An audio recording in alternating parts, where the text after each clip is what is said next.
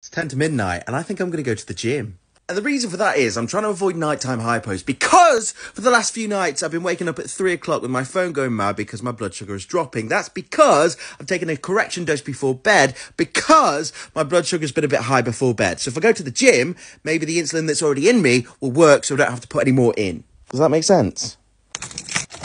Well, there's no going back now because we're here and we're heading for my favourite machine, one of my favourite machines, which is the stair stepper. Weirdly, I could do ages on this. I don't know why, but we're making progress. We're gone down from 15.5 to 13.9 with a down arrow. That's after about 20 minutes. Over to the row machine now, and after just 5 minutes on this thing, not really going very hard at all, and 10.1 with 2 down arrows. Look, not even 5.5 minutes. So we're going to stop there and switch to some weights, I think. Now, I bruised my ribs recently, so this is the first time I'm doing weights for a while, and we're upside down, weirdly. And this was a really bad mistake. I was in absolute agony, but I managed sort of like 4 sets.